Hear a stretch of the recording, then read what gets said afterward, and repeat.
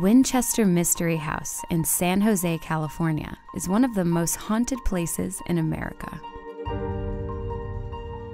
Winchester Mystery House is an incredibly unique Victorian mansion created by Sarah Winchester, heiress to the Winchester Repeating Arms fortune. Sarah Winchester had a series of unfortunate things happen to her, including the death of her husband and daughter. She was a spiritualist and visited a medium to try and understand why. The medium said, well, the gun that won the West, there's a lot of karma there, so head west and build a house to appease these spirits.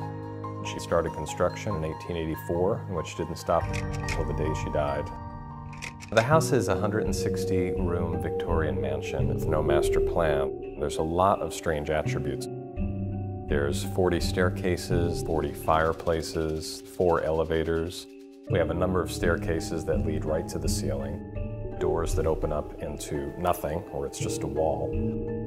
The house is known for its spirits, who many people believe are the ghosts of people who worked at the house, or even Sarah herself. A lot of our guests and employees have had very strange things happen to them in this house. Sometimes it's just footsteps, or hearing a voice, the light that flickers, or sometimes it's an actual full physical manifestation. If we haven't solved the mysteries in 93 years, then I don't know if we ever will.